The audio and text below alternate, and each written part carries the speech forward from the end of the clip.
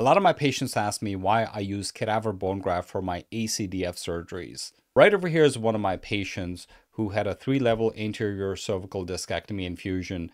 And you can see that the disc spaces used to be right over here, but as time has gone on, all of these bones have fused together very nicely. So it's just one large piece of bone. So this is a successful, stable fusion. On the other hand, this patient had 3 metal cages. Now, when you look at these cages, you can't really tell if these levels have fused or not because the metal will obscure the view and you can't really tell if the bone has healed.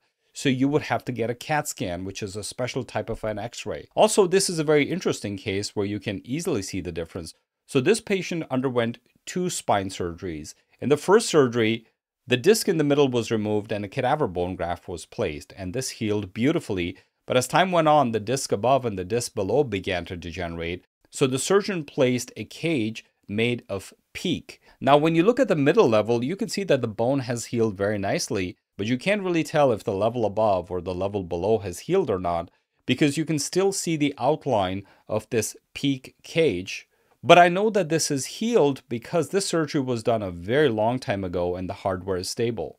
So in a nutshell, the reason I use cadaver bone graft instead of cage for my ACDF surgery is it has a very high success rate and you can very easily see if the bone has healed or not. So usually you don't need to get a CAT scan to confirm the success of the surgery.